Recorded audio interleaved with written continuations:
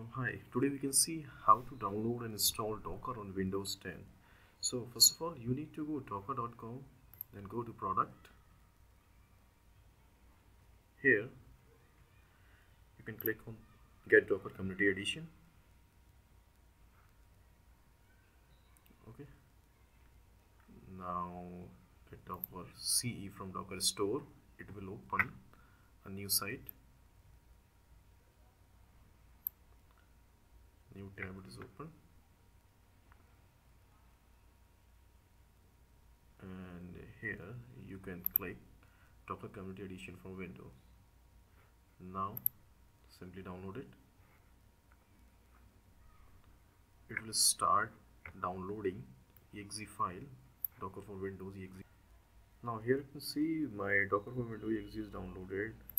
I just open it. So it launched my Docker installer and it is downloading some package, so it will take some time to download and install it.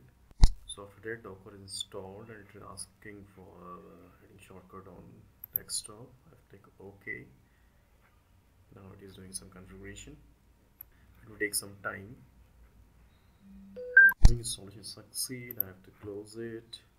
Now let's move to Docker shortcut and I will run as administrator. It's a prompt that Docker is starting. Alright, here you can see Docker is now up and running.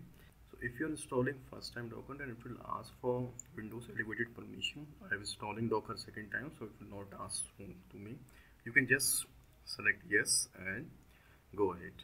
Now you need to open PowerShell in order to check whether Docker is installed successfully or not.